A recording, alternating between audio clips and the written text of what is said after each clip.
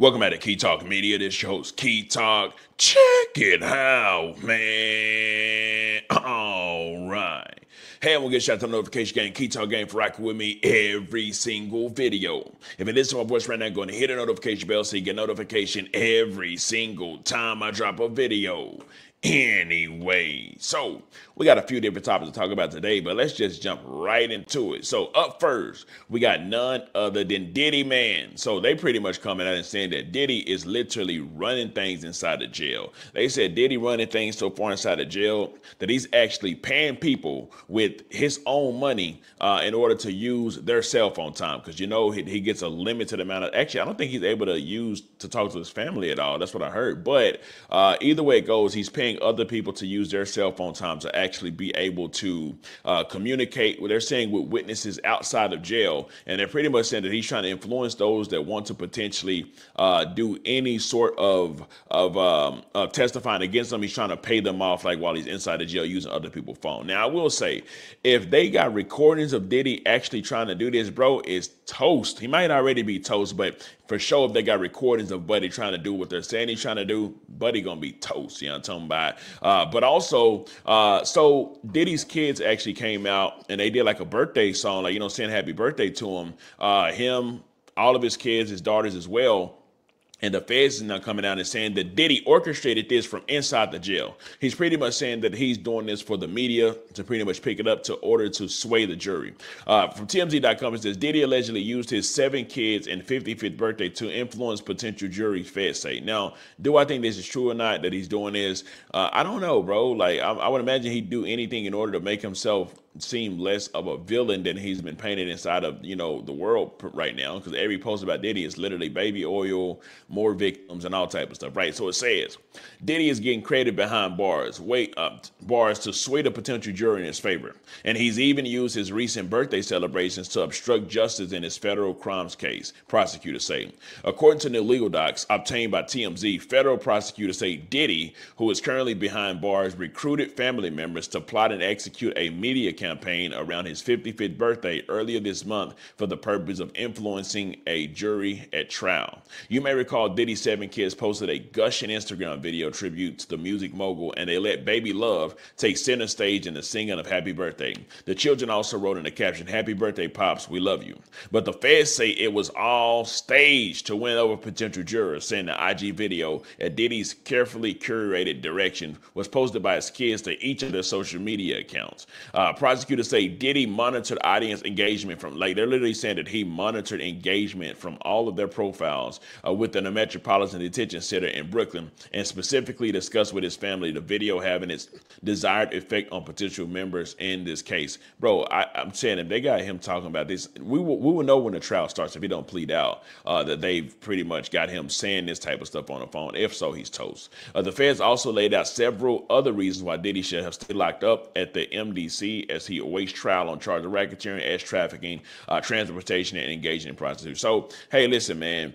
If they, in fact, do got Buddy on recordings saying that kind of stuff, but they're saying that he's orchestrating all this from behind bars. Bro, if they can prove that, they're not going to let him loose. They're not going to let him go and be able to be free or none of that at all, because, I mean, they be like, okay, if he's able to do this inside of jail, just imagine what he can do outside of jail. We already got people saying that he tried to blow up their cars. We've already got people that's potentially getting beat up that's saying no Diddy, all type of stuff like that, right? Anyways, we'll just have to see how that goes, and I'll definitely keep y'all updated. But now, if we tap into the next topic and subject, is actually going to be none other than Quando Rondo. Now, Quando Rondo has dropped his flag, and he's trying to live more of a positive life, right? However, you know, Quando Rondo, one of the ones who stood firm and stood tall and actually protected the person that protected him, right? We know, he said King Von came up and boom, boom, hit him with, like he said, he felt like the devil was hitting him. That's how bad it was, right? And then, of course, Lil Tim popped out that car, came around, bang, bang, bang, shot him. And then now we know that after Lil Tim shot King Von, Lil Tim was then shot by the guy with, I don't know his name, but I know he has the kind of head like that from the police shooting him, right? Anyways, well, Quando Rondo kept it real solid.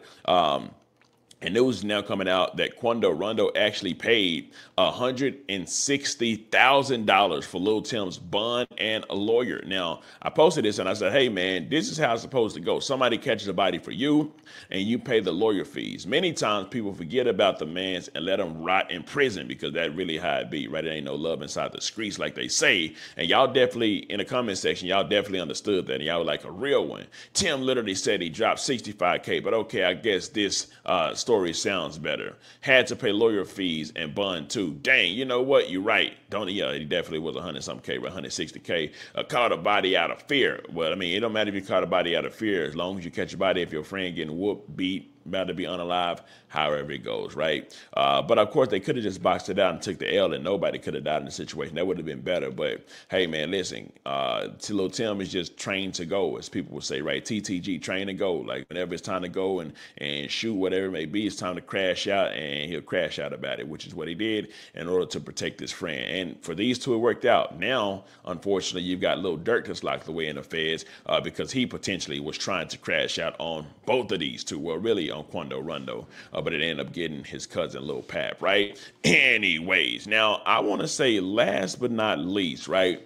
It's been a whole lot of topics going on whether Jake Paul could go toe to toe with none other than Gervonta Davis, because Gervonta Davis did come out and say something to Jake Paul after Jake Paul win against Mike Tyson, right? So posted that he would be what Gervonta Davis actually came out and said, I'm going to read it to y'all. Gervonta Davis came out and said, to the bozo that shared the ring with Mike, you are a whole bozo for this, and you didn't get the job done in head, and which, of course, a lot of y'all had a lot to say. I mean, actually, there's some people that was like, hey, you know, Tank better watch his mouth because he'll whoop him. But the majority of people was like, he would whoop Tank, right? But, you know, let's read to the comment section because I want to know what y'all feel about this. So, laugh aloud, Tank is not beating Jake. Sorry. No, sorry. Reach advantage is brazy. Tyson couldn't even reach him.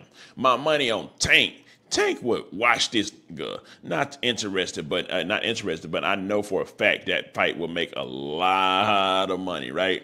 Jake, since he's going to pay him a bag, that's the only reason Tank called him out. 20 mil for a sparring match, say less. Of course, he'll fight a 60-year-old man or so. So, you know, you still got people saying that Jake only fights older people, and of course, you know, a lot of people saying, hey, people want to see it, right? It got a lot of reaction with me talking about that and actually posting this clip of it. But people definitely want to see, they want to see Jake Paul fight somebody maybe that's an actively fighter, like a Gervonta Davis, you know, like somebody else that's actively fighting. I believe Jake Paul actually said he would come out and fight Conor McGregor inside of an MMA match, which of course that could be dope too. You know, like I say, just instead of somebody that's so old, right? Anyways, now let's get over to the next topic. Listen, fam. I know everybody loves Kodak Black, but listen, bro, Buddy might need some help. Buddy done came out. Somebody said they like to see a sober Yak. And Yak came out and said, nigga, I am not sober. And not only am I not sober, he called them a B word. Here is exactly what he said. I want y'all to hear this, right? When Kodak sober. Bitch, I ain't sober. What? I look sober. Tigers going for two. I know it's sober, bitch. Yo. For what? You're watching Key Talk For what? Media. Look at all this money. Look at all this cash. I ain't gonna cap. I ain't gonna play it all, but yeah, bro might need some help because we know what happened with a whole lot of celebrities, bro. They end up on a whole lot of that stuff and unfortunately end up getting hooked and passing away. That's just how it goes, right? But if we take it to the comment section, let's see what y'all had to say. Let that man do what he want. Another Gillie and Wallow talk going to where, because Gillie and Wallow did just have a talk with Buddy about him, you know, be here and all this other sentimental stuff. As you can see, that doesn't matter at all, right? The next person, a lot of people put a lot of smiley faces. Love me some Yak. Keto Media, another super, oh yeah, because I said, man, forget about all that. Let him do what he want. But hey, man, give us another super gremlin. And somebody said, another super gremlin is crazy work. They say you make the best music when you're on jelly beans. Definitely. You should talk to Lil Wayne. Cause he fool a dope fiend. They gonna play it back on you. Yeah, bro. He's literally out on bond, parole, whatever it may be, and he's still telling them, hey, listen, man, I'm gonna do what I do, how I want to do it, when I want to do it, and it is what it is. So he's a very defined person. But hey, man, it is what it is. I say let everybody do whatever in the blue hell they want to do, so that way we can just do what we want to do. Watch it, entertained by it, whatever it is, right? Anyways, let me know something. Comment down below. Let me know what you think about this entire ordeal. I'm out.